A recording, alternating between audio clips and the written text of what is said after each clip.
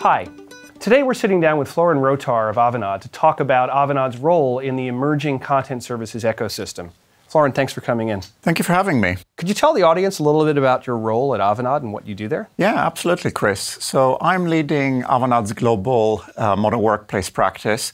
And actually, I'm also Accenture's global lead for the modern workplace in the Microsoft Business Group.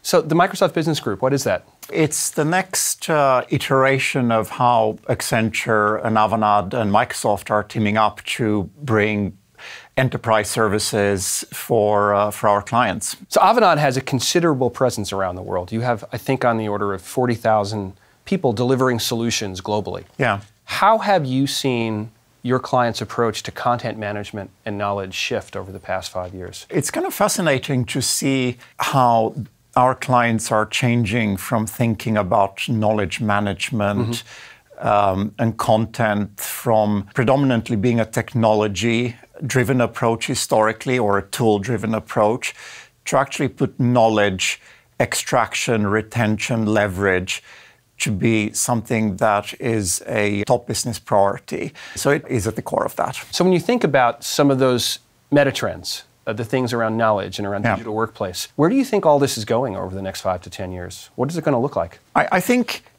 the key shift is putting people and humans at the center and fundamentally enabling people to do more and achieve more in a way which is delightful for the humans, but it also has real fundamental business impact.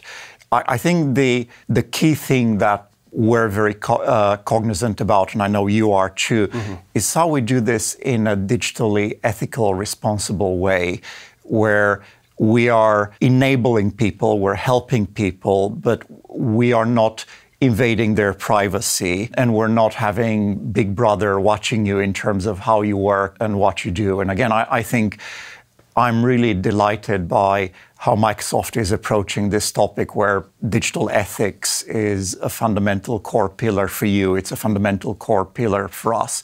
So I think it's really our responsibility, our joint responsibility to help and coach our clients around how to use this technology in an ethical way as well. It's great to hear that you recognize what we're doing with digital ethics. I think it's not a surprise for an organization like Microsoft that has Brad Smith as its president. But I know that you've written about the topic of digital ethics, haven't you? I have actually written a book on digital ethics. Thank you for the plug. And I've done it both because I'm personally very passionate about this topic, but also actually because it's a real business imperative for us. Thanks for coming in, and thanks for Avanade's partnership with Chris, Microsoft. Thank you.